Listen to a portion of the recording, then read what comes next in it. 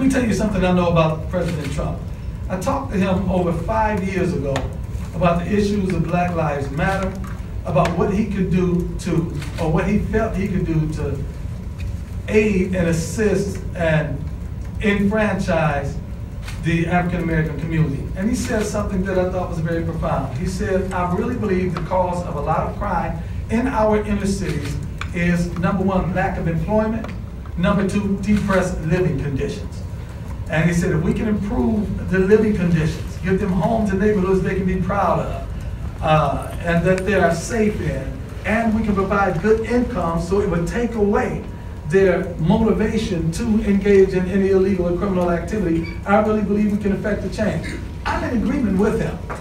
And he's basically going to be behind any and everything that makes sense and that can help not only the Black community, but help the American community as well. I know you're taking some flack. I know it took a lot for you to come here. I know it took a lot for you guys to even engage with me. Right now, I'm probably the #1 Uncle Tom in America. It is what it is. I'm probably the #1 coon in America. But everybody that knows me know I came out them streets. I ain't never been nobody's coon.